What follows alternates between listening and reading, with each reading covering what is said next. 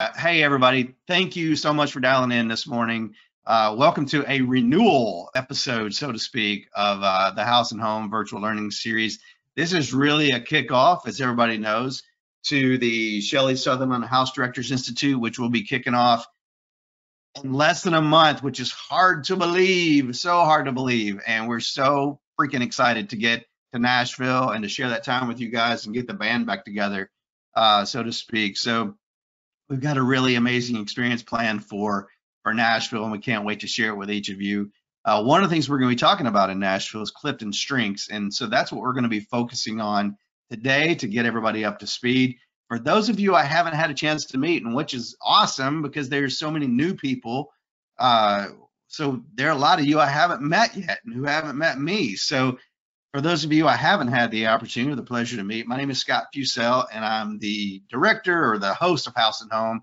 I'm the education director for CSL, and as I mentioned a few minutes ago, I'm a Beta Theta Pi from Middle Tennessee State. And if you're not familiar with it, many of you have heard this before, it is the Harvard of the South. So if you're not familiar, man, just Google that and it'll pop up immediately. So it will not, that is a joke. So, hey, a couple of things that you should know. As man, we are so very excited about you being here today. So very excited about the way you're investing in yourselves and your professional development and your personal development, and for you committing to being with us in Nashville. For those of you who are going to be able to join us, by doing that, it just reveals to us how committed you are to your own development, how committed you are to this experience, and most importantly, really, how committed you are to the men and women who call your particular chapter house home. So for that, we can't thank you enough. We are so grateful that you decided to spend some time with us this morning, and we're so excited to be with you in 2 or 3 weeks back in Nashville. So if you have questions during the session, I'm going to do the best I can to kind of facilitate the discussion, but also keep an eye on the chat. So if you have questions on something that Casey covers during the session, please hop over into the chat, ask your questions there. That's just going to help us minimize the background noise, and we'll do the best we can there. We'll also have some time at the end of the session to go over some questions and answers. So if you don't want to put your stuff in the chat, save those questions to the end, and we'll be able to address them then. So we think this is going to be about an hour-long session, but got nothing but time, and we want to make sure that you leave here with your questions answered and that you're feeling really good about the session today and the direction we're headed as we lead into the Sutherland Institute. So I mentioned Casey's name a few minutes ago. You may be wondering, who the heck is Casey? Casey Keller is our special guest today. She is the executive director of Sigma Kappa's National Housing Corporation. She is an absolute first ballot Hall of Fame human being. She's one of my favorite people on the planet, and is the closest thing I have to a big sister that is not my actual big sister, so in real life. So you have your families of choice and you have your families of origin. Casey is in my family of choice all day, every day. So she is also the co-host of a couple of podcasts that you might want to check out. One is Two Gen Xers and a Mic, and the other is the Making Shift Happen podcast, so which, shameless plug, she hosts with me. So she's also, for the purposes of this conversation, she is a certified Clifton strengths coach. And for those of you who are new to strengths and weren't with us last summer in Denver, let me tell you, she knows her stuff back, forwards, and sideways. One of these sessions almost feel self-serving because, you know, my job as the education director is to help develop other people, but I leave every time I sit in one of Casey's strength sessions, I leave here with 10 new things that I've learned. So I'm as excited to be here as you guys are, and I'm going to get as much out of today as you guys are. So before we turn it over to Casey and we dive into really trying to review, for some of you, some of the content we covered last summer, but really level set to make sure everybody's on the same page as we go into this summer. Before we pass it over to Casey, I do want to talk a little bit about what the format of today's conversation is going to look like. We're going to do this sort of interview style, sort of quasi interview style.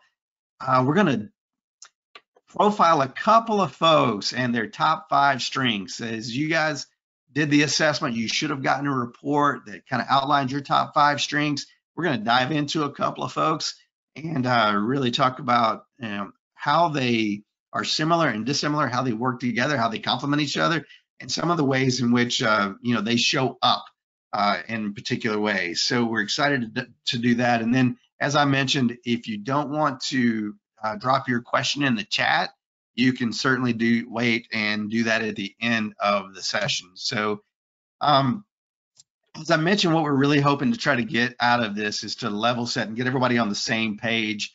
We had 30-ish people do the assessment last year and show up for that initial strength session. We've got 30-ish people that are, we've doubled the number of people that are going to be at the conference this year. So we've got about half the folks that will be there this year haven't done the assessment or haven't been exposed to strengths. So we're going to be trying to get everybody on the same page, because we're going to do a deeper dive when we get together in at Vanderbilt or in Nashville for the Sutherland Institute in a few weeks. So super excited to get everybody on the same page, singing from the same sheet of music. And with that being said, I just want to know, are you ready? And if you are, drop a quick thumbs up or a hey, yeah, I'm good to go in the chat so I know that you're ready. Let's see here. I love that Casey's already getting a shout out. We haven't even gotten started. Thank you, Lori. And so if you're ready to go, oh my gosh, Marissa has already found the thumbs up emoji. I didn't even know that there was one. That is exciting. So I'm seeing everybody's engaged. I'm seeing some readies. I'm seeing some yeah. And I see a few thumbs up. If somebody wants to chat me and tell me exactly where this thumbs up emoji is, I would love to know it, because that is super fancy. So, all right, Casey, are you ready? I am ready, Scott. It looks like Nicole is also in the chat though, and she can hear but maybe not see. So if maybe you can provide a little technical assistance, that might be helpful. I will see what I can do. So awesome. I'll tell you what, while I try to help her, you just let me know when you're ready for me to advance a slide, okay? Okay. You can go ahead and advance one and I'll get started. Perfect. All right. Have at it. All right. So as Scott said, I'm Casey. I thank all of you so very much for being here. We know it's early for some of you, maybe all of you, and Scott and I probably are showing a little too much enthusiasm, but that is what we will bring to you right now and also in Nashville, because we are so very committed to your development. We are going to relentlessly speak into you because, oh, Nicole got it, Scott. Sorry, just want to. Great. So she's good.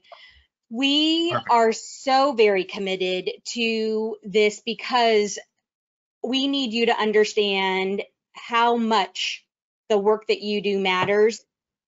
And if you don't hear that enough, know that we're going to start it today, letting you know, and it's going to carry through to the housing conference. So hopefully it will carry through when you get back to campus and the work that you do starting in the fall and for the school year, because we know sometimes it just isn't easy.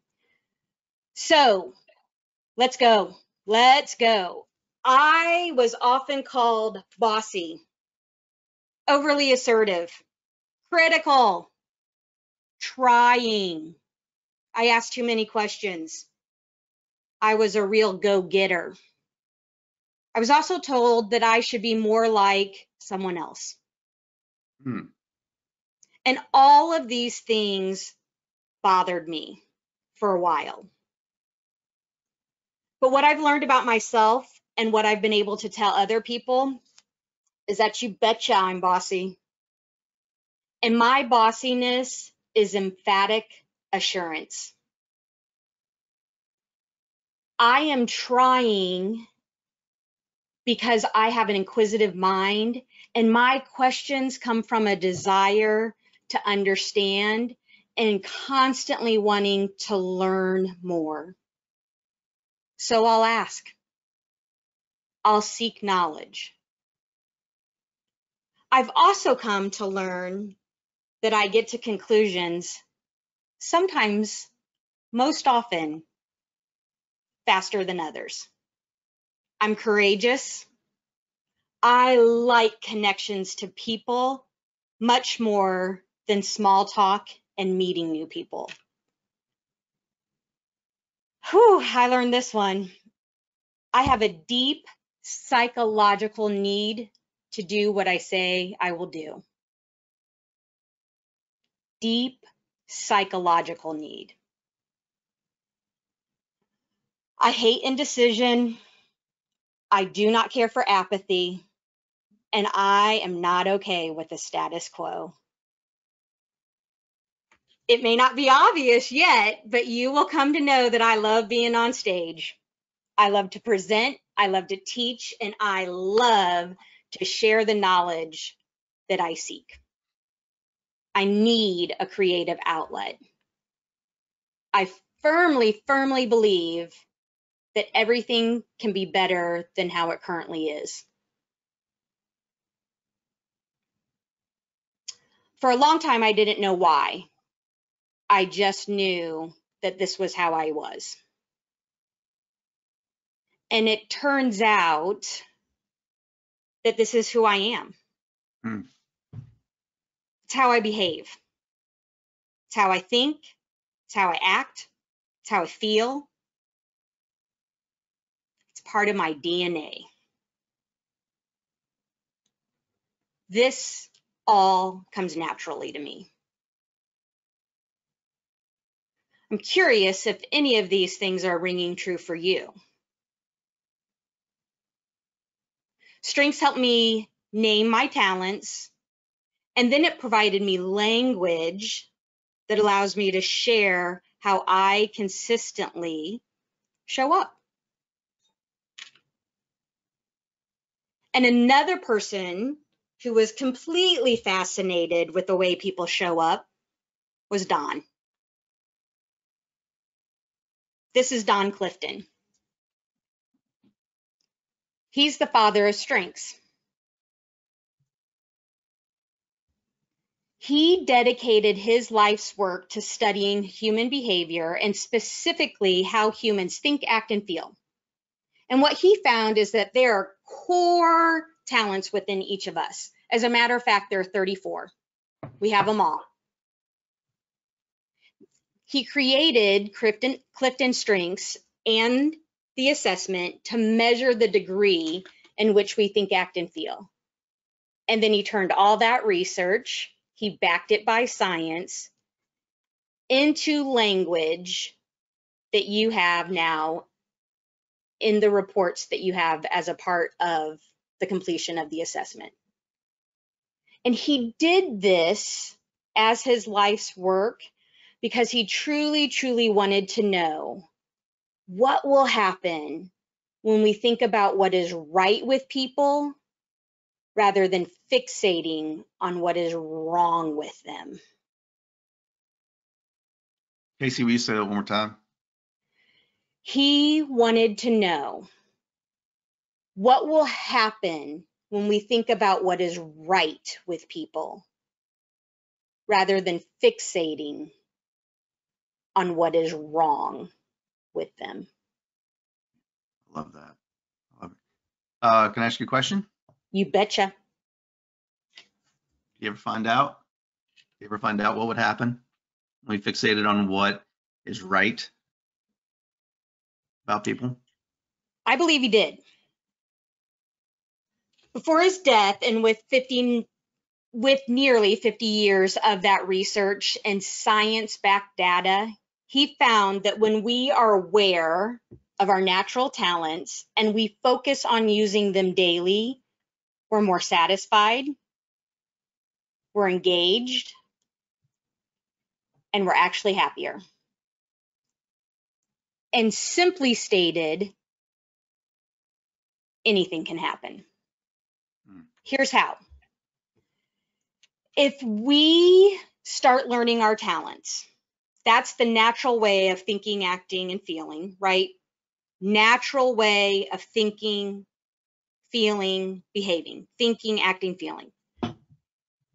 We do this first by taking that assessment, right? We raise the awareness so we understand what comes natural to us. And then we pour time into it, time and effort, reading the insight reports, understanding all 34, just what they are, naming them. We have all 34 of them.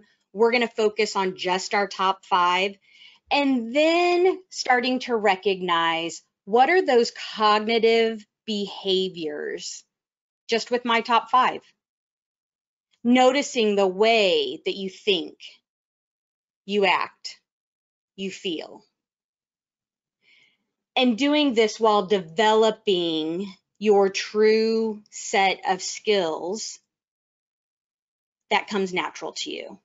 That's putting in the effort. That's the investment to get to this true development of your strengths. That's the ability to consistently provide a near perfect performance. Your strengths are present when it's consistently near perfect performance.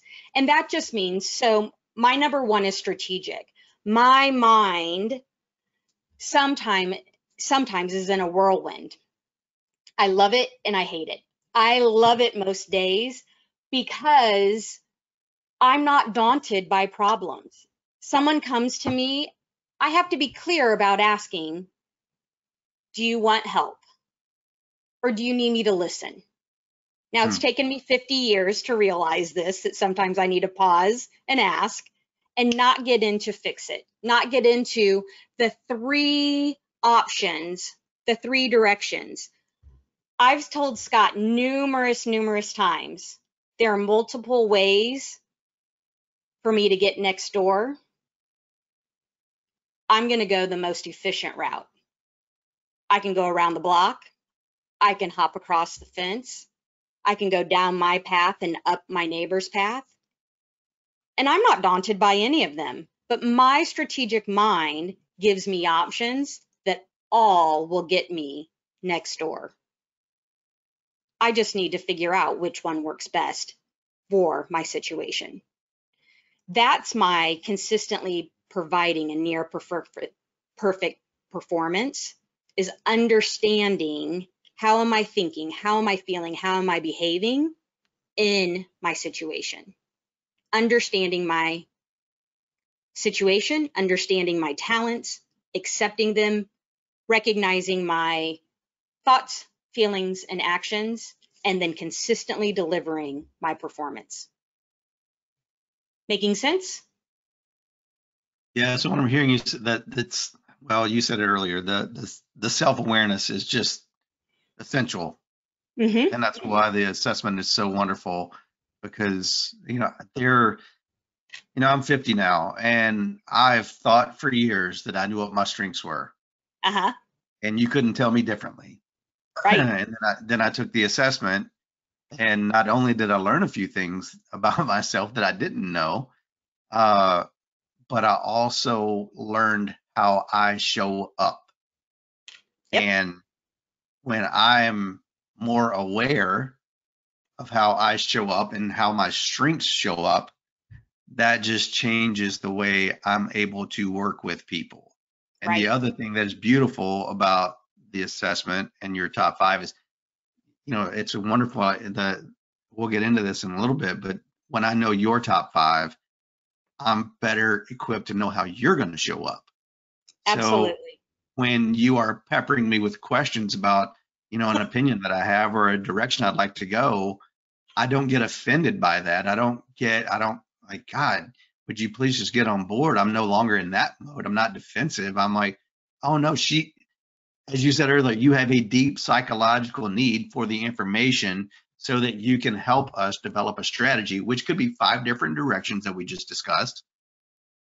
And when I know that's how you're showing up, I know how to better utilize your strengths. I know how to better support our relationship, all of that. And that's self-awareness and team awareness is just essential. So love this. Do you want to dive into look at a couple profiles and kind of what a strengths grid would look like? Absolutely. absolutely, Scott. So I randomly selected a few of you, and I think some might be on. Now, some of you don't know that I randomly selected you. Some do. So Gina and Meg don't know that I selected you. Sarah and Catherine do. I'm not sure if Sarah and Catherine are on the line, but I think Meg might be. But Scott, let's start first with you and me. So I'm gonna call an audible here. So Scott, Meg, I love it. Meg is on. So Scott just said that this is so true about he and I. So a little self-confession. He and I are very good friends. Kathy, thank you, Kathy. Scott and I have been good friends for a while now, and when I start to recognize someone's strengths without really having their assessment in front of me, I will work with that without them knowing. And then I will encourage them to take the assessment, because we all have blind spots. And Scott might have gotten a little annoyed with me because I have an inquisitive mind, and I also like to know where we're going. And Scott sometimes doesn't care where we're going. He just wants to get started. And if you don't know these things about each other, it causes problems, right? It can cause some friction because we have life experiences. We're both 50, right? So we have 50 years worth of experiences and perceptions and biases that we bring to our friendship that also bring perceptions about each other. And we also have lifetimes of friendships that play a part of the friendship that we've created. So we have these past experiences within friendships that are molding the friendship that we have and are continuing to develop. So I have the benefit, though, of knowing a little bit more about strengths. And so I can recognize, ooh, Scott might be a snapper. He might be an activator. He might want to get to it, whereas I might need a little bit more information. And so I need to better articulate until I know a little bit more. And I might just throw him some, right? Like, okay, let's just do it. I don't care. I can go with the flow sometimes. So when you see your strengths with others out front, it's super helpful. When you don't, you fill in the gaps. And that's what we want to avoid. So that's why it's super important for us to know ourselves first, and then we can start recognizing others, and we can utilize our strengths to help others recognize theirs. So yes, Scott and I work very well in concert, even though you'll see we don't have strengths that match. And we look like, looking just at the numbers and the colors, it doesn't even look like we would get along, just if you're going off of numbers and colors. And we're going to take a dive into that, because it doesn't matter where your numbers and where your colors are. It's not about that. It's all about awareness and understanding and breaking these perceptions that we have about how someone shows up, and getting a better level of understanding of the strengths that people bring with them. Casey, can I hit on something really quickly? I'd love for you to. I love how you talk about filling in the gaps. When I don't know why somebody's showing up, then I immediately start to fill in the gaps, and that is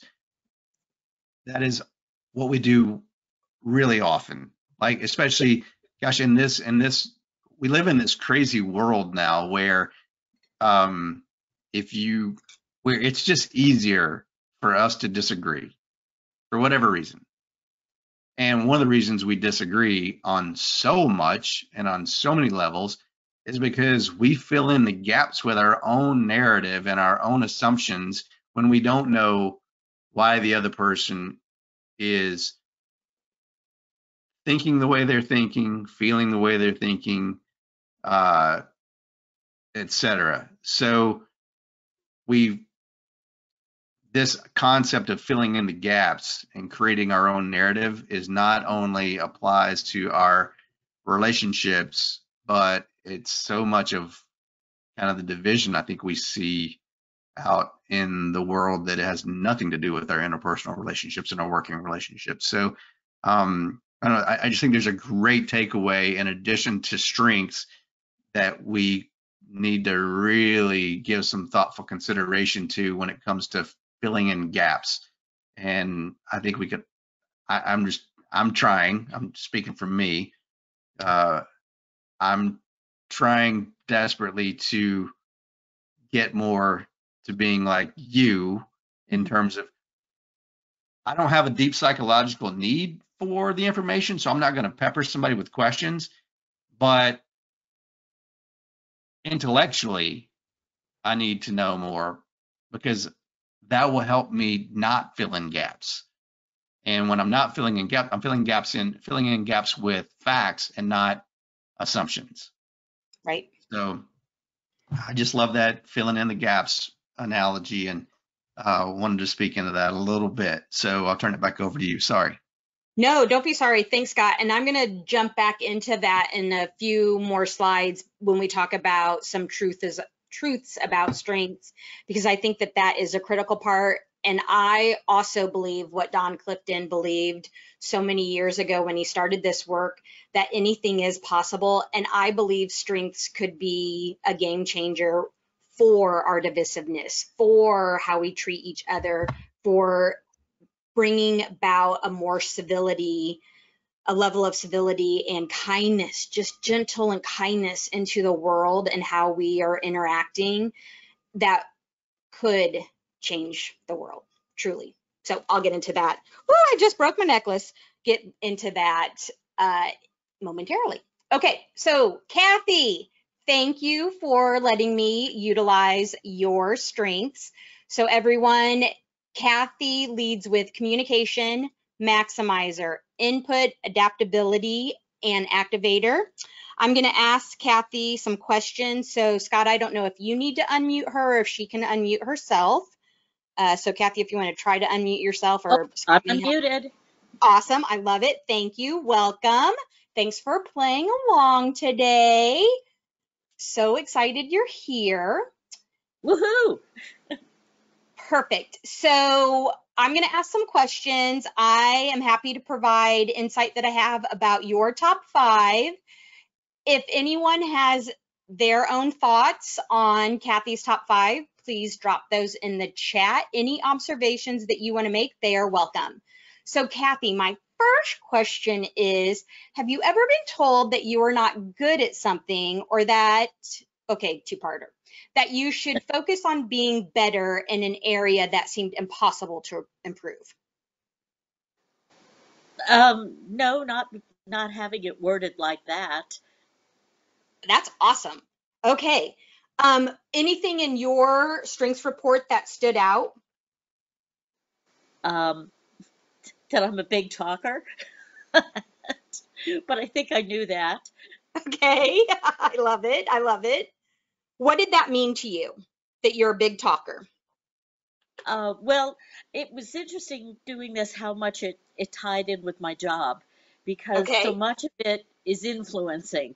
And basically, I came pretty strong in the influence part, and trying to influence 419-year-olds to head in the same direction is pretty much my job. Without a doubt. So Kathy, remind us where you are. Oh, I'm at the University of Alabama. If anyone isn't familiar with the University of Alabama, it's one of the largest Greek systems in the country, more than 400 women in each of the chapters. And so Kathy is spot on. Her job is very much involved in influencing the sorority women that participate in the chapter. So critical that she might have some influencing skills. So again, her influencing strengths are communication, maximizer, and activator. So I love hearing that what came to you is that you are a big talker. I would maybe categorize that as your words matter to you. Is that accurate? Oh, definitely. You have to choose your words wisely and use them wisely in my position.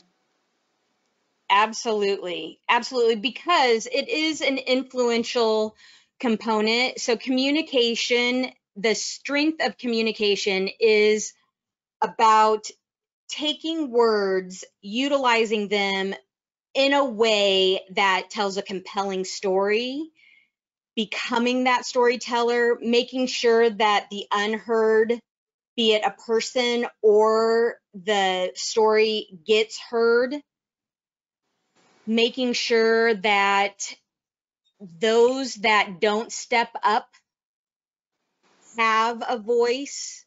And so you're becoming a representative of what needs to be said and not being shy about it. The other observations, Kathy, that I make about your strengths, please let me know what you think about this. You love to take something that is great and make it phenomenal, because good is not often good enough. Oh yes, that's been my history since I was in a sorority in college. Great. That's your coming out. And that is also not being okay with the status quo, right? So anything can be better. And it's not that you are not appreciative of efforts that are being made. It's that you just truly believe that when you look at something, you see the best, you see potential, you see that you can influence to something better. And that's what you're working toward without minimizing the greatness that's already there. You can always put a cherry on top. Oh, I love that. My gosh, I love that. Casey, you cut out for just a sec, like right when you started to talk about, you said that's how your something shows up. And I think you said maximizer when you were talking about Kathy right there. You cut out on us. That's the one word that we really, really, really needed to hear right there. They would have made all of that make so much sense. You bleeped out on us. So yeah, that's the maximizer is the placer, the person responsible for putting the cherry on the top, I think is what we're going to start calling that.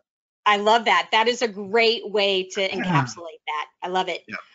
All right. So here's another observation. You are often impatient with those who want to sit around and discuss a plan of action. You want to jump in and take action. Too true. Too true. You and Scott have this in common. This is your activator. Yep.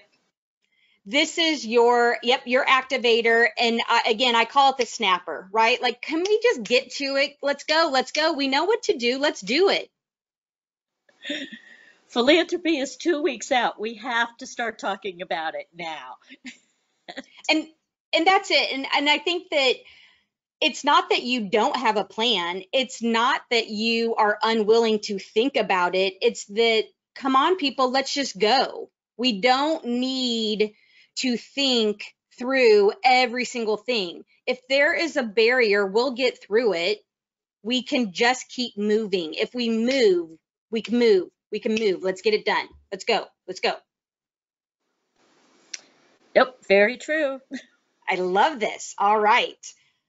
Okay, so you have a very strong level of flexibility and a willingness to go with the flow. I'm the oldest of a family with 5 children and grew up in an 1,800 square foot house. You've got to learn how to adapt. Absolutely, and that's exactly your adaptability. This sense of flexibility and willingness to go with the flow So I mentioned earlier that our lifetime of experiences, our childhood, our upbringing has huge influence on our strengths. Our strengths are probably pretty well formed by the age of 10. So I love it. You've already identified, Kathy, that as the oldest of 5 in a household, right, if you're not adaptable, you probably aren't surviving. I'm the 4th of 5, and that's why I know I was hands on hips, bossy, because I was struggling to be heard. 4th of 5, and I'm in between 2 boys, and so I wanted everyone to pay attention because I had a voice and I was getting drowned out. And so you better believe I was bossy. So we start forming these strengths so early on because of our life experiences. Okay, you have an inquisitive nature, so background information helps. Oh, definitely. Great, so this is your input, and I like to think of it as having a mental storage, right? And so you're filing things away because at any given point, you can pull out a resource that might be needed because you love, love, love to be relied upon for information as a resource, as a tool. It makes you feel so good when people come to you and say, hey, do you remember when we thought about these things? Do you recall what we discussed? Or, hey, I'm looking for information on, you can go to maybe that mental Rolodex, you can go actually to a file cabinet and pull out the resource. You are storing things away for future use. And so it's really helpful for you when in certain situations things are being planned for you to know, okay, what are we going to do so that you understand your usefulness and what your contribution will be. Nope, that's true. I'm constantly reading magazines, internet. You never know when you're going to need something. Great. So sometimes, Kathy, your input and your activator might be at odds, and that's okay. So your need for information and your need to take action, really just knowing yourself best, which you do, you're going to need to know, when do I stop gathering the info and start making the plan? So I loved hearing you say something's going to happen in 2 weeks, so we need to have already been moving, right? So that is you already knowing that a plan is needed because we're 2 weeks out instead of 2 days ahead of time, right? So you have already started that thinking process, the gathering process, so that the activator can be at play. So you're meshing your strengths beautifully. Does that make sense? That's good. Good to hear. Thank you. You are welcome. That's awesome. That's awesome. All right. Any other observations you'd like to share, Kathy? Well, there was one about communication that I use a lot, which is there's always a yes, it's just not the yes you've been thinking about. And that seems to work out really well in the sorority world. Tell me more. Oh, it's normally, well, a good example would be where they decided to have like a mini Coachella as a fundraiser. And the fact that we only had one public bathroom and the fact that we couldn't tie off the space so anyone could come for free. It was just like, oh my gosh, this is going to be a nightmare. And it was like, yeah, we can do that. It's just not going to do it. We're not going to do it exactly the way you want it done. And, let's think about this because with the size of the sorority and with all the layers of the house corporation, the advisors, this and that and the other, my voice is actually quite small that I can't put my foot down and just go, no, we're not doing that. It's like, no, let's think about this and come up with another way that everybody will be happy and everybody can get on the same team. You are speaking to communication beautifully, Kathy. I like to think of communication as a yes and. Yes, I hear you. Yes, I understand what you're saying. And I'd like for you to consider these things because you have brought in a couple of things. One, there are in the position that you have, you may not always be the final decision maker, or you may not have the authority to say the hard no. So you need to feed the need of influencing with communication. So how you can do that is to bring about the compelling reasons that they need to listen to your words, right? So you're going to use the language that you use. You're going to use those words to say, I hear you. I love the direction. I love the creativity. Have we considered these things? Okay, if this is what the outcome is, how do we get there? What components need to be put in place? So you can utilize the influencing nature of communication to get especially the members or the corporation board on board, knowing that they may not be seeing that broad picture and not everybody may be speaking up, and also knowing there are going to always be limitations. So communication is going to be so important, and it's your strong suit. It's your number one. It's going to drive you. You're also going to have that kicker of maximizer, the kicker of activator, and you're hanging out over here with input. So you're learning, you're wanting more information. So this combination is allowing you to say, okay, I know my role. I know words matter. I also can just go with the flow, but I need to raise these issues. I need to raise these questions. I need to raise the level of understanding. And communication is what is going to drive that, because you said it earlier that words matter. Super important.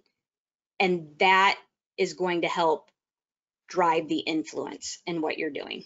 I love it. I love hearing you say hear it. Well, thank you. Hopefully there isn't anything too wrong you can say about this.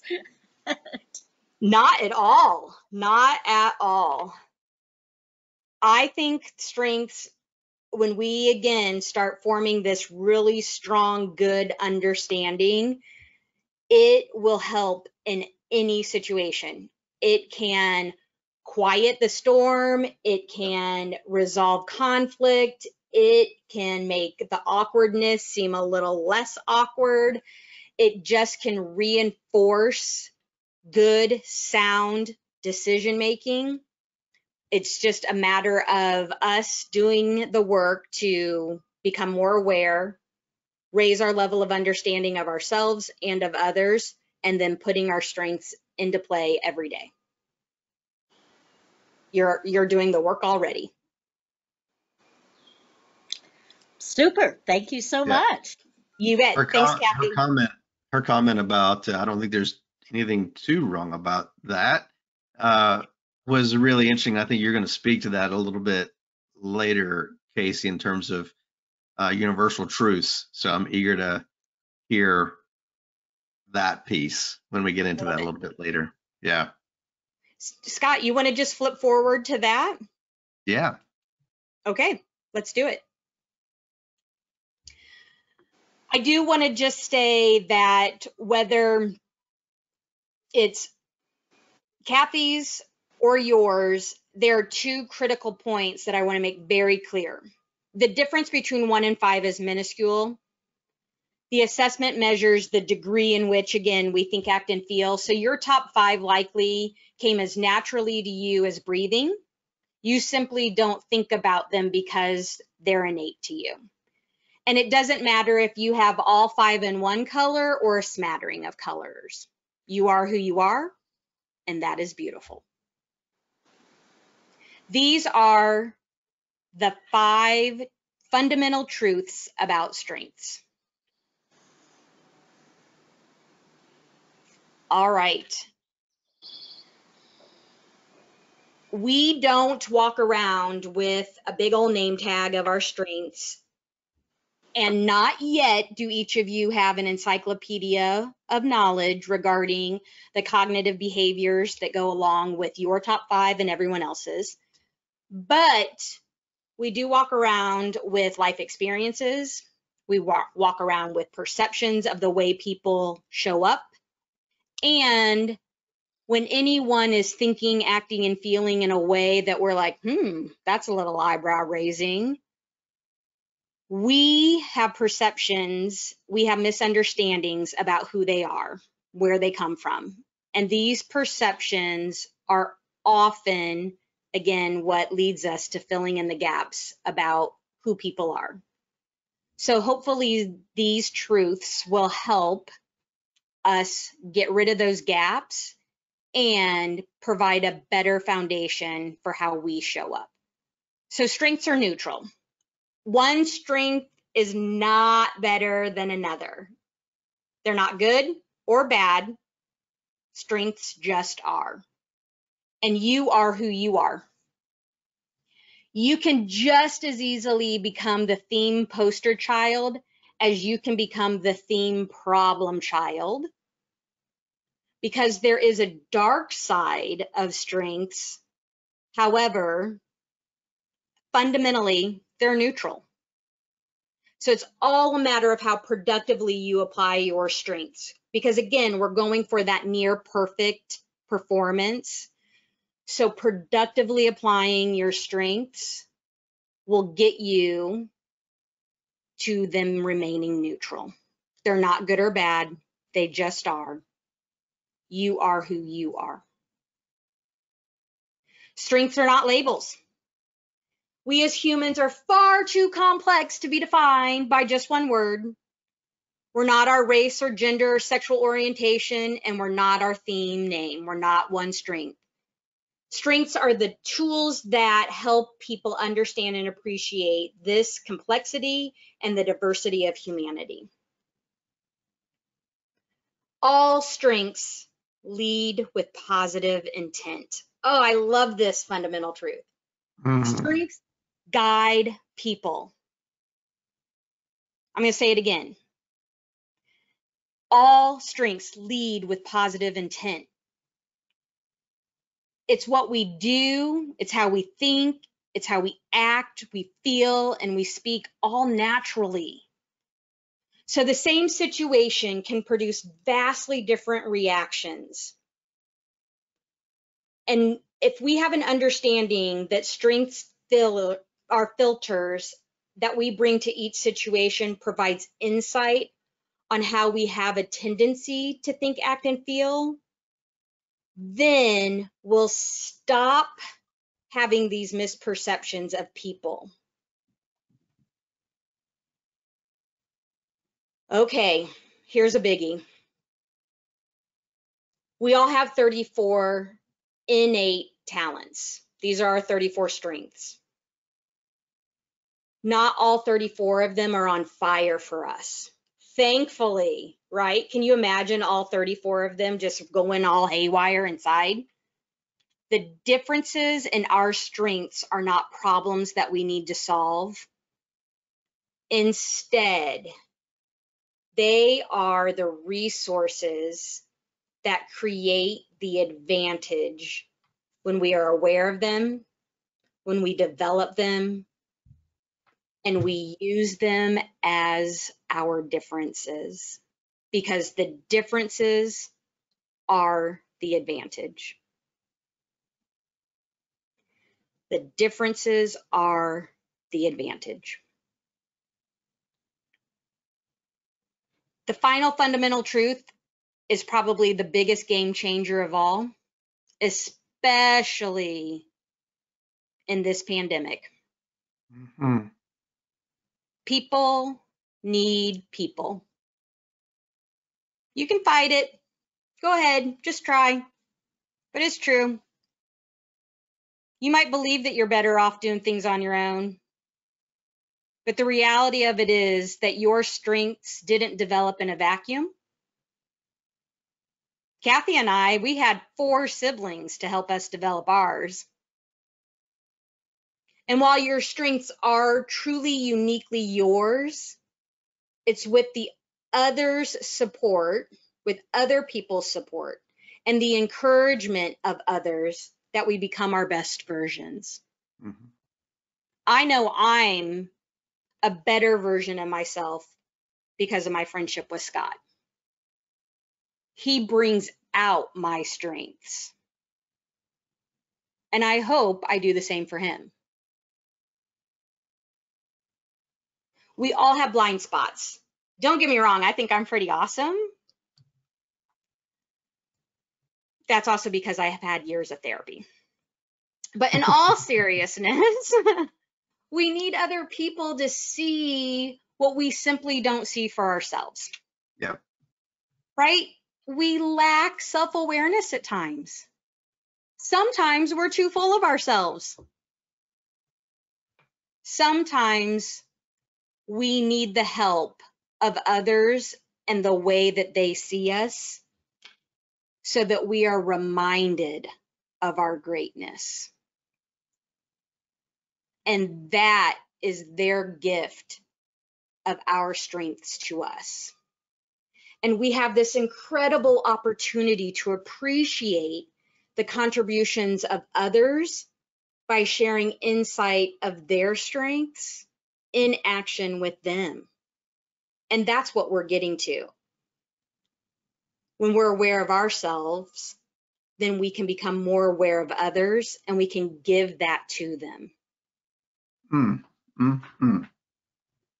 I think Scott might be learning a thing or two. I don't know. No, you got me thinking here, Casey, as Please. you want to do.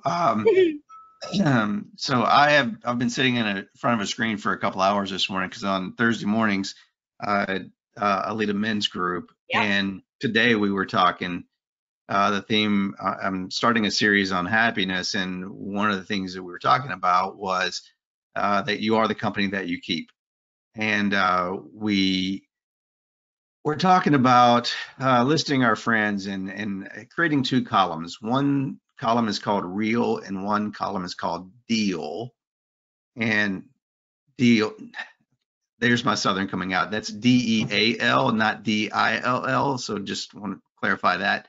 And one of the people and we have people who we would consider real friends. We have people who are deal friends. And one of the guys on the call described it is that the deal friends are transactional. Mm-hmm. The real friends are interactual, if that makes any sense. Like there's an interaction with you. There is a deepening of that relationship. There is a willingness and an ability to speak into each other, not just, Sure. tell me how the game was, make me laugh. Will you do this workshop for our team? There's interaction and there's transaction. And I just thought the way this individual described it this morning was beautiful, because when we talk about people need people, we need those interactive relationships. like Right. we're describing right here. Like one of the reasons I am better today than I was years ago is because we have a interactive relationship, not a transactive relationship. And so I just this people need people bullet. I can't let that go. And I just I love the way you describe that. And I think with so many of us being so isolated, even in a house like at one of the homes at Alabama, where you've got 400 women walking in and around and about that place at any time during the day, where it still can be a pretty isolating experience. Like you know, it's I can't imagine sitting in your chair as a house director and trying to support this many men or women. I think it's got to be a pretty, even in non-COVID years, has to be a pretty isolated position. And that's why we need to be reminded that people need people, and we've got to create our own little community of people, whether that's with the students that live in our house, and specifically with house directors on our campus. I mean, we need each other, and we need to be able to speak into each other.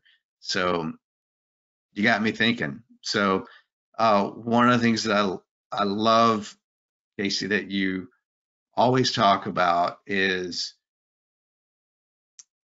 not only do people need people, but one of the things that's wonderful about needing people, and one of the things that's wonderful about having people in our lives is they're able to help us with our blind spots, and help us understand. Sometimes it's really wonderful for other people to help us understand just how unique we are and kind of where our greatness shows up. Would you speak to that a little bit? Absolutely. Yeah, I think a lot of times we don't see how amazing we are. We only see and hear. I think often we hear negative self-talk more than anything. On a loop. And we got to get a new playlist.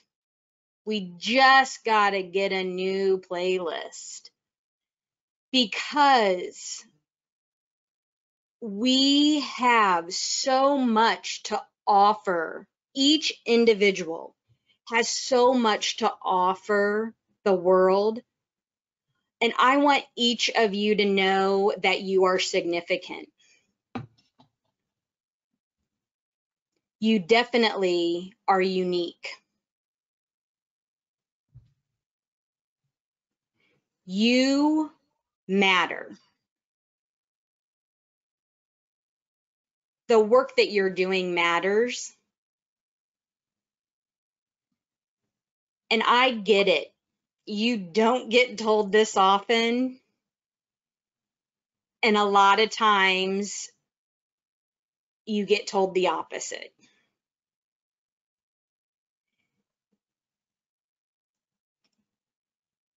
Maybe this will help reinforce it. Your strengths are uniquely yours. There are several of you that have Achiever in your top 5.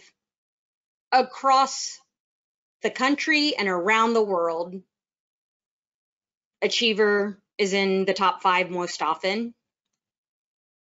But you have to line up 33 million people to get one person to stand next to you with your same top 5. But it quite likely won't be in the order that yours is. And what that means is not only are your strengths uniquely yours, they won't show up like you, even with the same top 5. And when you know you're 6 through 10, and then you're 11 through 16, they definitely aren't you. Your Strengths Insight report is also uniquely yours. It's not a cookie cutter. And if you don't believe me, share your report with someone on this call. You can do that through the app. We'll get into that. So we didn't get into Sarah's top 5, but she also has strategic as number 1, as I do. And just here's a little glimpse. Sarah's Strengths Insight report states that she instinctively, this is what it reads, instinctively, you usually feel satisfied with life when your innovative thinking style is appreciated. You automatically pinpoint trends, notice problems, or identify opportunities many people overlook. My Strengths Insight report for strategic as my number 1 strength states, by nature, you pay attention to what is going on around you. You listen, you quiz people, you read, you probably take notes on key points. I don't hear anything that's the same, because Sarah and I, even though we have strategic as number 1, are uniquely different. Sarah matters. She has a contribution to make. So do you. What you do matters.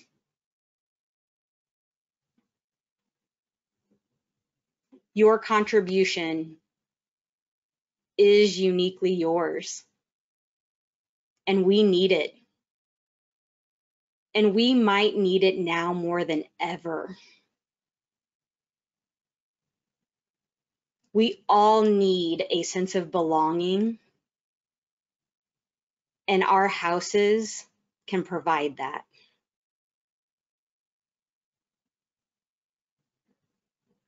I am certain you can provide it. And it will be life-changing. Gosh, I wish we could stop right there. But we've got a few, that's like such a perfect way to end it, but we've got more to get to. I want to stop for just a second.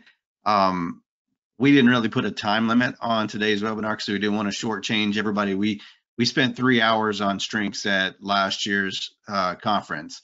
And so we're trying to catch some of you up in a kind of an expeditious kind of way. So, but I do want to be mindful of the fact that, look, you guys, if you need to drop, please. Absolutely. You have the green light to do that. If you have a few more minutes, we're going to continue going. But gosh, Casey, I wish we would have held this slide for the last one, because I want people to leave hearing that message loud and clear up front and center, that you are uniquely equipped to do what you do. And Cheryl is, the way she's going to go about it and the way she's going to contribute to this experience is different from Barb, is different from Donna, is different from Ann, is different from John, is different from Deb, but it's all still amazing. Right. So very good. Can I ask you, next question is, talk about the colors, and talk about those 4 domains of team strength, if you would. Of course. Yep. So the colors matter also in relationship to your strengths. So you'll see 4: purple, orange, blue, and green. And in that order: executing, influencing, relationship building, and strategic thinking. So you probably noticed that also on your report if you've read through it. So these provide additional insight on how each person, again, executes, influences, build relationships, and thinks. So some people have a particular genius that helps them get things done, and others have a gift for building relationships, or the power to influence people, or just sort through data. And while each theme has its own power and edge, it can really be useful to know that your talents help you do one of those things: execute, influence, build relationships, absorb and think about information. When you have more than 2 of your top 5 in one color, you lead from that domain. So as I mentioned, Kathy leads from influencing. So her maximizer, activator, and communication. So she has 3 of her top 5 are in influencing. So she is going to naturally jump in. She will instinctively consider what needs to be said, who needs to be heard, and how to tell a compelling story before she will build an efficient work plan. If we had gotten into Sarah's, I would tell you that she leads from strategic thinking. She's going to gather as much information as possible so that we can discern the most, so that she can discern, the most efficient path forward. These domains can be useful for thinking about how our talents affect other people. Mm. I also lead from strategic thinking, but also influencing. Now, I have the benefit, again, of knowing my full 34. Here's what's curious. I'm responsible for association management, you know, the management of associating with others. Yet my relationship building strengths are very low. So I rely on my influencing strengths. I'll get back into that. These domains provide the framework for you to see how powerful your individual contribution is to the group and how others will make things happen, how they will influence, how they will build relationships, and how they'll work with information. So Scott, that's the color and the combinations. Awesome, thank you. You bet. So, you know, one of my favorite parts when we have these discussions is the different ways you describe strengths. And I think this has been intertwined throughout the day, the way you've described, you know, how the different top 5, so to speak, the way they've kind of worked together, complement each other, sometimes can compete against each other a little bit. Give us, you know, it's still a little early. Let's see, it's 10:10. I'm an early lunch eater, so I'm already thinking about what my next meal is going to look like. So could you talk a little bit about, give us a food analogy, Casey, if you would, talking about strengths. I'd love to, because you know I love food too, Scott. My body was not meant for anything but carbs. So when we think about strengths in terms of food, strengths are not waffles. They are not perfect squares that hold the right amount of syrup. They are not walled off and protected from one sitting next to the next one. Strengths are like spaghetti. They're all intertwined and they're all overlapping. They move in and over and around each other with ease. You can slop on some sauce. You can add a meatball. You can create an even more delicious meal by adding more on. So the more information you have, the more knowledge. You can add some cheese. Shoot, you can have some clam sauce if you want. You can mix it up. So as I mentioned, I lead from strategic thinking and influencing, and it doesn't mean that I can't build relationships. 6 out of my 9 relationship building strengths, oh gosh, I can't believe I'm going to admit this, are between 23 and 34.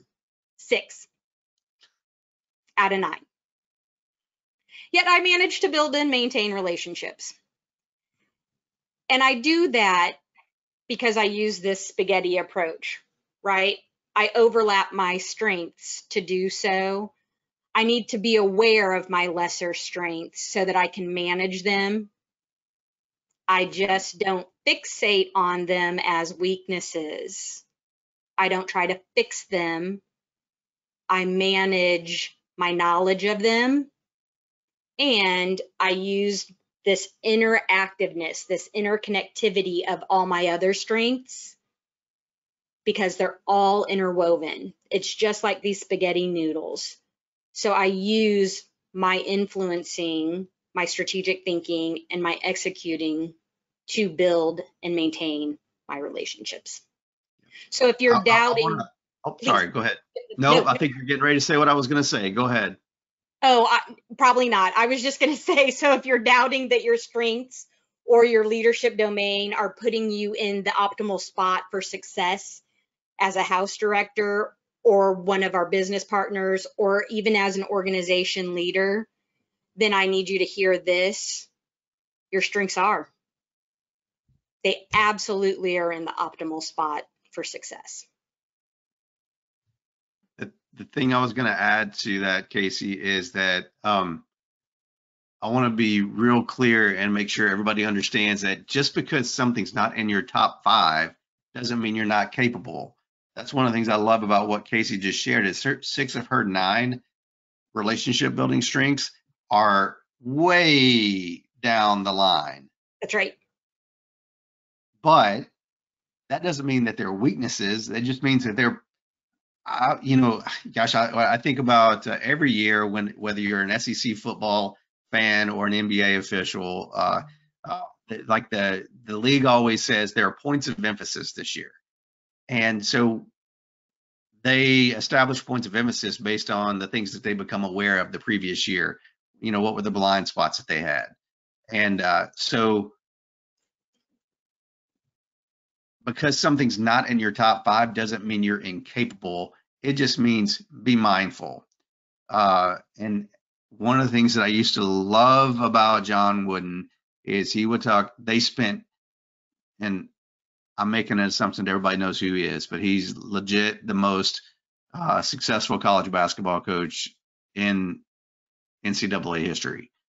And he spent 90% of his time coaching players up on their strengths and very little time on their perceived weaknesses or things that were growth areas. Because, man, if I can unleash your greatness and those things that you're already innately wired to be extraordinary at, then why would I spend any time over here trying to compensate and spend time on things that may or may not be your strength? So I just want to make sure everybody hears that loud and clear, that just because something's not in your top 5 doesn't mean you're incapable. If you may not have any relationship building in your top 5, that doesn't mean, oh my gosh, I live with 100 women and I shouldn't be in this job because I should know how to manage relationships. That's not at all what that's saying. It's just saying that's something to be mindful of. That's exactly right, Scott. My relationship building strengths are lesser known to me. There it is. I'm not as aware of them, and I don't need to be, because I can build relationships with other strengths. I need to be mindful that those core relationship strengths, where they sit, so that I can understand what I need to utilize. Taking the John Wooden, I'm 5'2", and I don't like basketball, so I'm never going to develop basketball skills. It's unsatisfying. I'm not innately good at it. My free throw, right? So I shouldn't be focusing on that, because my chances of success are very low. My 34 strength is called restorative. Some of you have restorative in your top 5. Again, my number 1 is strategic. I should not spend time developing restorative, because it will only cause me to be unsuccessful. Restorative is there's one fix. Something is broken, like a bone. It breaks, I can put it back together. Strategic is my number 1. There are multiple paths for me to take. That's my sweet spot. I'm going to be much more successful developing, harnessing the power of strategic. I'm going to be happier. I'm going to be more engaged. I am going to be satisfied in strategic than trying to deliver on restorative. It's not going to be worth the effort. Here's the deal, ladies and gentlemen. The key to success is to fully understand how to apply your greatest talents and strengths to your everyday life. For now, that's the last truth bomb I'm going to drop. Strengths transcend all areas of life. Whether this is the first time you've dug into your talents or this is old news to you, the effort you are making to understand what you are naturally good at only stands to enhance your everyday life. For that, and for using your talents to enrich the lives of these amazing college students that we get to interact with in these houses that we manage, thank you. Love it. Love it. Last question I got for you, Case. Please. Talk a little bit about next steps and what those on the line are going to join us in Nashville. What do they need to do before hopping on their flight, jumping in their car, packing a bag? What do they need to do? Absolutely. So if you haven't done the assessment, no worries. We appreciate that you came today. This information might make a little bit more sense once you do complete the assessment. Read that the Strengths Insight. I would download the app. There is in wherever you get your apps, the App Store. It is Gallup, Gallup, Access, ACCESS. Download the app, sign into your Gallup portal via that app. So that's going to be that email address that you use to take the assessment. And if you forget what you set your password to, that's okay. You can reset your password there too. I would reread your Strengths Insight guide. That report is where it's at. I'm telling you, this report is the one that is unique to you and your top 5.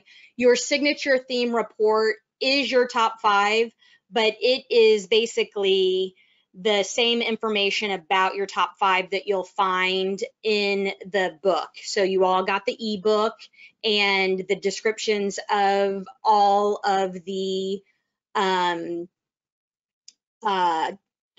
strengths, the signature theme report. Those descriptions just for your top 5 are in the signature theme report. Your Strengths Insight Guide is the one that is unique to you. Check out that spreadsheet that Scott sent you with all the attendees. Share your top 5 with each other. So you will do that in the app. We can become our own strengths community and check out each other's strengths. And I would say lastly, Scott, let's be curious. Yeah. Be courageous enough to raise your level of awareness and understanding of yourself and others. I love it. We might have some questions. We do have a couple of questions. I want to, okay, first off, I'm suddenly having a freak out moment because I've written Gallup incorrectly in every email that I've sent in the last month and a half. So I appreciate the grace that you guys have extended me and nobody publicly shaming me for the fact that I can't spell Gallup correctly.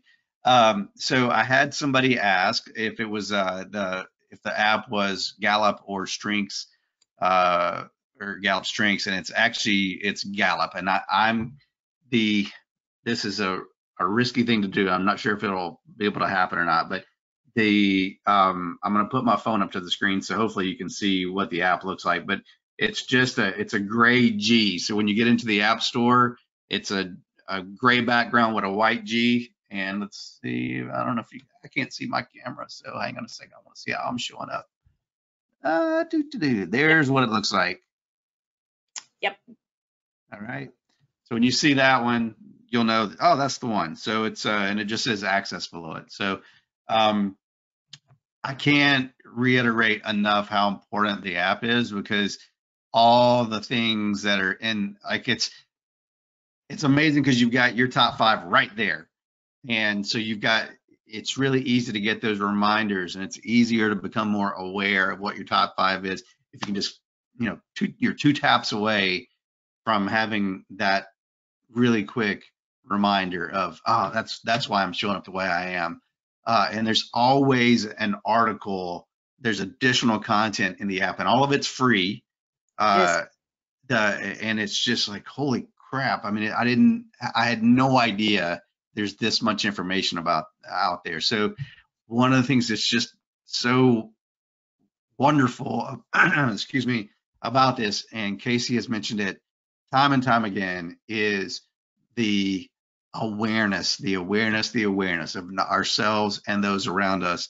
It would be wonderful if, a dream of mine is to get strengths into each of our chapter houses, at least with the executive committees and our house directors, so we better understand each other and ourselves. As Casey mentioned earlier, our strengths are already, by the time we're 10, our strengths are almost all together, and very little differentiation from then on out. And so, even though we've got 19 to 22-year-olds that we're working with, or 19 to 30-year-olds in my case, I was in college for a really long time. It's just to have that as a launching point for better understanding each other and managing your relationships, things would be extraordinary. So, and it would allow us to be more curious, which I love that Casey wrapped up with that. So, I am going to open up the floor now for audience Q&A. And so you can, if you have a question, just unmute yourself, and I will we'll do the best we can to manage this as best we can. So questions?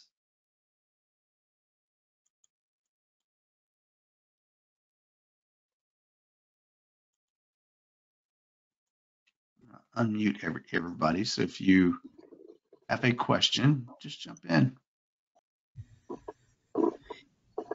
This is Deb, and I have an observation, sort of a question. One of my top 5 strengths is also probably one of my biggest faults. How do I make it to be keep it to be a strength and not lean on it or lean towards it as a fault? Great question. That is a great question. So, Deb, I think sometimes we think that it's a fault because we're not always aware of the power of the strength. So we don't recognize it, the true actions that we need to take of it. We don't see it the way others see it. So we have barriers with seeing it as it is a strength. And so I'm happy to talk.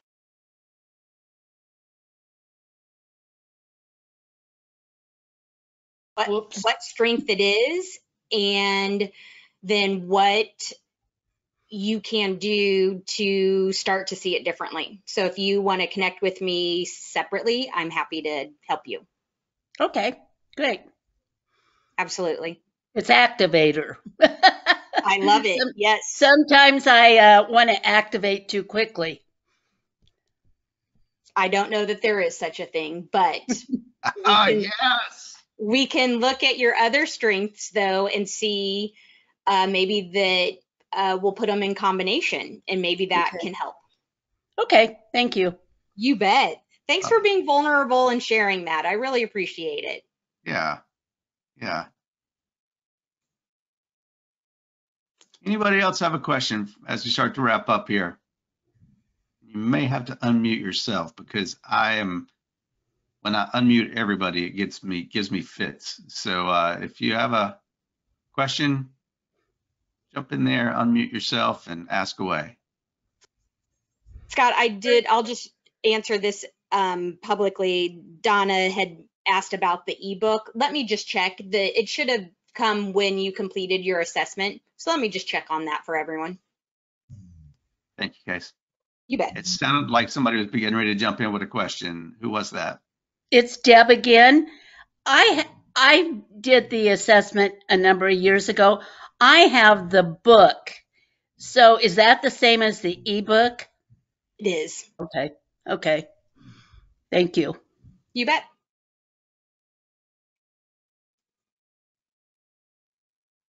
I'm looking forward to seeing you in Nashville. It's been way too long. So Yeah, and I didn't fall asleep today either. oh, wow, I wasn't gonna bring that up. I wasn't gonna bring that up. You can share it. I don't care.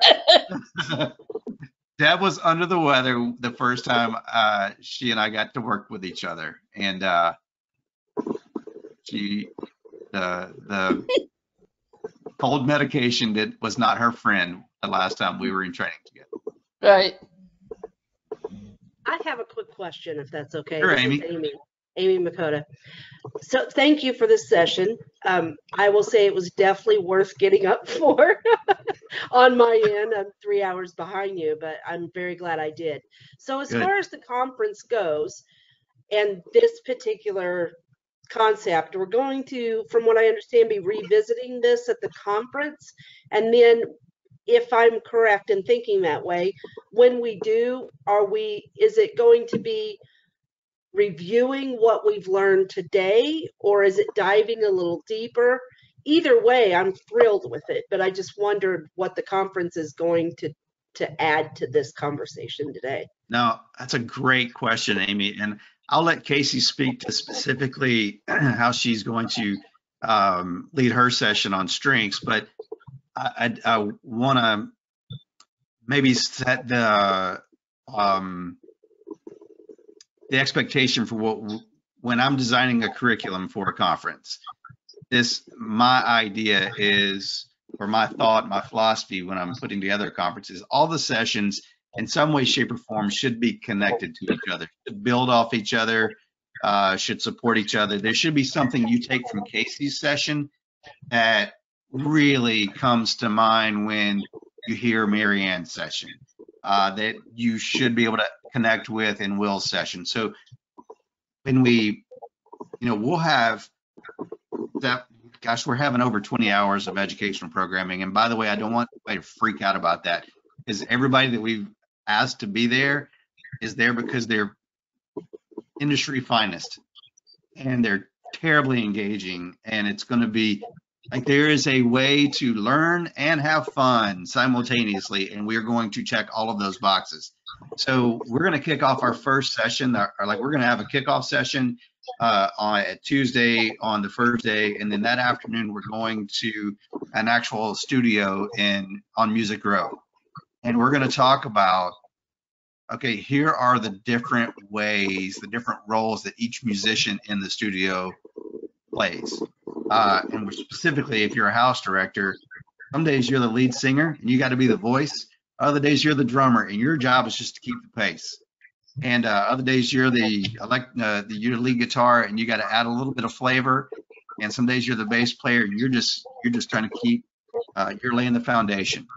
So we're going to take that concept and watching these musicians do what they do, and we're going to bring that spirit into the remaining sessions of the conference. So knowing strengths, knowing the different roles that you play, we're going to connect strengths with those particular pieces and the different hats and the different roles that you play. So Casey, maybe you can talk a little bit more specifically about how you plan to interweave strengths into the conversation. Yes. So it will be a deeper dive. So you know you best. And so one of the reasons why we wanted to give this information ahead of time is so that I can just pull in some of these as reminders. So, and it is then just familiar. Oh yeah, she said that. I'm glad she's just reminding us of it. And so you all will do more talking at the table with each other, sharing your strengths, and I'll guide you through some activities where you're going to put your strengths in action. And so you're going to see how your strengths are coming alive and how you can start to see them showing up in education sessions, in the house that you work in, or if you're a business partner or you work for a national organization, in the role that you have. For some, this is brand new, this level of awareness, or And then we'll get into how you can start to see it in the members that are in the houses or the members that you're working with. And we're, again, just living day in, day out, being at our best, and what that looks like in the cognitive behaviors, in the way we think, the way that we act, the way that we feel. So it is a much deeper dive, and as Scott said, relating it to then the other sessions that you will be going through. Good question, Amy. Does that help, Amy? Yes, absolutely. Thank you so much, both of you. You bet. You bet. Let's see. There was one question in the chat about how does somebody share their report with you, Casey? Can you speak to that really quickly? Sure. So of course you can just send your top 5 to me via email. So, but also I would really, really encourage you to download the app, Gallup Access, that app. And then you can find me in the community at caseykeller72@gmail.com. And when you share your report, when you share it, since you've taken it previously, I'll share mine back. If you are taking it with the code that I sent you, you don't have to share. I already have access to yours. That's how I knew Kathy's and Sarah's. Thanks, Scott. So John asked, John, if you download that app, you will find me at caseykeller72@gmail.com, and then you'll share, and then I'll share back, and then we'll be connected. And then you, again, can start building the community of those that are on that registration list that Scott sent at the end of May. And then, okay, Donna, I'll check for a code for you. Well, I'll get you a code, not a problem. Awesome. Any questions? Amy, I loved your question, by the way. For those of you who may be attending the conference for the first time, or maybe attending for the first time since we began leading it, any other questions about expectations, or maybe we could get somebody from last year to maybe, and by somebody, I mean somebody like, you got I see a few names on here that I recognize from last year: Judy, Angie, Ann was on earlier. I don't know if she's still on. I had to scroll through, but anything that our returning guest might offer up for in terms of expectation setting for those who are going to be coming for the first time.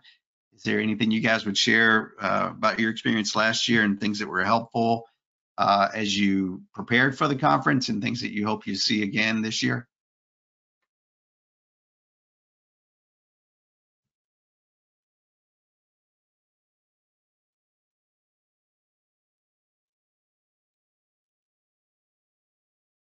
I'm seeing a bunch of folks are still muted, so I will not put that kind of pressure on people.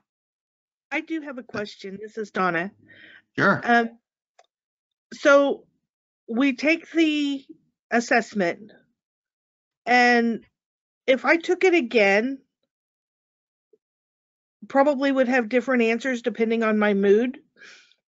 Does that have an impact, or would I be inherently in the same categories, do you think? You'll inherently be in the same categories. So your mood won't impact it, even if you have a frame of reference for your job as opposed to your home life. If you have had life-altering events and multiple ones that really have changed the perspective of your life, that may change your strengths. So your strengths order, because again, the difference between 1 and 5 is minuscule. The difference between 6 and 10, minuscule, because it's measuring the degree in which we think, act, and feel. So today I might be more of a learner than I am strategic, or I might be in maximizer mode than self-assurance mode. So they may rearrange, but your strengths are not, restorative is not going to jump into my top 10 unless I have, again, life altering events that change my life perspective. Okay. Yep. Great question, Donna. Great question. Yep. Any other questions as we start to wrap here? All right. Well, let's start to put a bow on this thing. So the so today we, strengths overview. That's that's what we covered today, and we talked a little bit about how we can complement each other, and I hope we've level set so that everybody's singing from the same sheet of music and has been exposed to the same content as we head in to Nashville. So eager to get everybody there when we get there. And this is kind of going back to, I think it was Amy's question earlier, that we're going to be talking about strengths and strategies and getting the right people in the right places and integrating the strengths with the other content that we're going to cover. So we are so excited about getting everybody together in Nashville. I will tell you that this whole conference feels terribly self-serving, because it's going to be that, like, y'all are going to have to remind me, hey, you're supposed to be hosting this thing, not just participating, because I'm going to get so sucked into the sessions and being a part of it that I'm a little worried at times that I'm going to forget that I'm supposed to be coordinating this thing behind the scenes. So anytime you guys want to give me a little elbow and say, hey, Scott, I need you to tighten it up because you're a little too into this and you probably have things to do, you have the green light to let me know that. But we have a wonderful experience planned for everybody when we get there. So I'll be there on the 18th. I look forward to seeing you all then. I think a lot of people coming in the 19th and 20th. So if you have any questions between now and then, I need you to pick up the phone, shoot me a text, shoot me a phone call, email, whatever. I want to make sure that we have set you up for success and that you know exactly what to expect and you're dialed in to have a great experience in Nashville. So my cell phone number is in my email signature. Please feel free to use that. It's easier generally to get in touch with me via text, so don't hesitate to do that. And I know a few of you already do that, and it's super helpful. So if there's anything we can do between now and a couple weeks from now to get you ready, to help you in any way, I need you to please not hesitate to pick up the phone or shoot me a text or email. So until then, thank you for dialing in today. This has been an incredible session, as it always is. Casey, for just being a light and for speaking into people the way that only you can today. No, we're grateful. It's just the knowledge and the expertise and the clarity with which you speak to each of the strengths in general and to each of them individually is just really extraordinary. So we're grateful for your partnership and, frankly, on a personal level, for your friendship. So you guys are amazing. This is going to be a great couple of weeks ahead of us, and we're going to be excited to see you in Nashville. So again, thank you for getting up early, some of you, and thanks for